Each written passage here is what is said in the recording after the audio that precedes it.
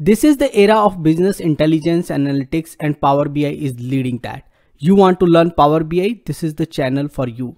Beginner series, 200 plus videos, advanced series, 100 plus videos. And if you are absolute beginner, don't know anything in Power BI, then start with 4 live videos. Subscribe to the channel. Hello and welcome to another video on beginner tutorial series, and in today's tutorial we are going to learn one Power Query function, that is Table.AddRank. What does Table.AddRank does? It adds a rank column. So we will try to see how can we add a rank column in Power Query. So Table.AddColumn is Table.AddRankColumn. Table is the first argument, new column name is the second argument, which is a text, which is just a name, comparison criteria, and optional options, nullable records, and it going to return a table. Appends a column name named new column name, so that will be appended to the table with the ranking of one or more than the other columns described in comparison criteria. The rank kind option in the options can be used by the advanced user to pick up more specific method. So let's look at what example we have. So we have here basically Table.AddRankColumn, and we have table add from records, and what you can see, there is a table which has been given here. Now in that table this rank will be sorted, and the options which we are using here is basically this is descending, and then this is basically the different kind of kinds, and we need to understand what that kind means when we are going to take up some example. So rank, so we got a column name, next is a list. In the list we are providing the column name and the order of the column name. The next one, which is basically the kind, basically the type of sorting, which we will explain you while doing this example. So let's go to the Power BI. And in Power BI, we need to go to Power Query to take up this example. For that, go to the Home tab of Power BI. In that, go to Transform Data to reach Power Query. Once we reach Power Query, we need a blank query to execute these things. For that, we are going to go to a new source and in the Home tab and press blank query. Once we get the blank query, we can double click on that and rename. So let me call it as rank. You can do the same thing using the right click also. Now let's open this, right click or advanced editor, or in the Home tab we also have an option to go there. Now what we are going to do is we are going to go to the example which we got there, and we'll first try to execute that example. We'll try to understand few features and then apply the same with one of our tables which we have.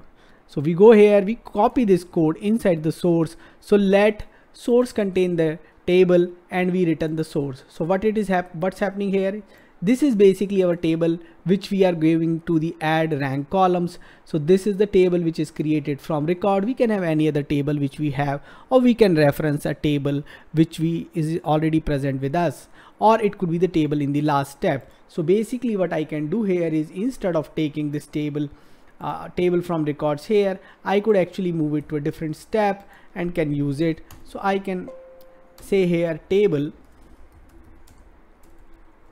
underscore table, let's say, equals to this table from records, and then give comma, and then I can refer this table here. So now the table has been created in the last step. In the next step, I'm doing the add rank column. I'm giving a table, then I'm giving the rank column name, then the column on which the rank need to be done. Here we need ascending, and then we are saying do a competition kind of a rank. Let's press done and try to understand that. Now we got a table which is already sorted on the rank. You can see the 200 coming on the top. After that 150 is coming.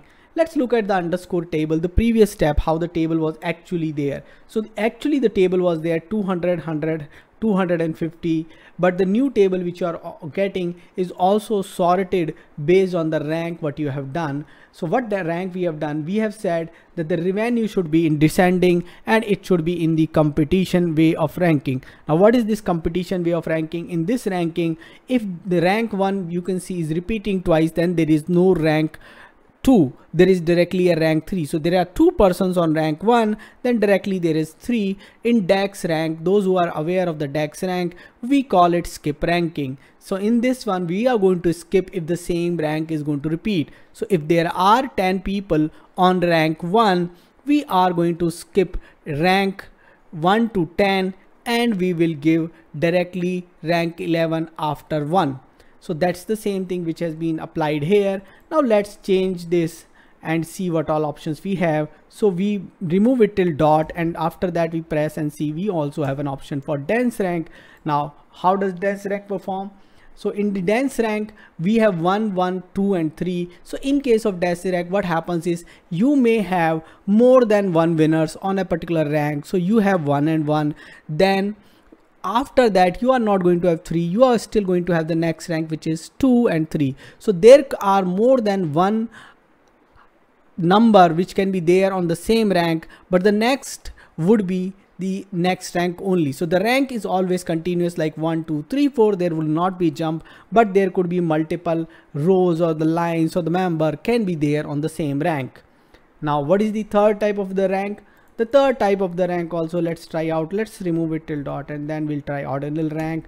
This is something which you might not find in DAX, but this is a continuous unique number given based on the rank of the revenue. If there are more than 1, the tiebreaker has been applied and the second rank has been given to the next number.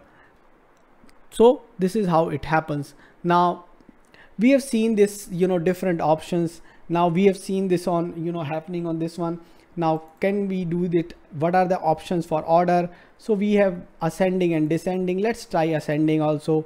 Now in case of ascending, you can see the table is now sorted from 50, 100, 200 and 200. So this is how you get the ascending one. Now let's look how can we reference a table which is already existing and create a new one. So in this case, what we are trying to do is we want to take this table, not the code of the table. We have already seen how to do it with the code of the table. Now can I do the ranking on column A and column B of the text type, and can we do that? But before we do this on this one text, I would like to try here itself. So here what I would like here in the first step, I want to have Bob as twice. So in the third record, I'll also put Bob, and I would like to sort it on name and want to see what happens. So I go to the next step, source. So in the first step, I change the data, and the second step I go and say that, okay, I want the rank on the name. And as you can see, Bob is appearing now twice because Bob is the sorted name, and it actually, the way I've done is I've done it on first and third record, and first and third record is containing 200. So let me do one thing. Let me make this is some other name.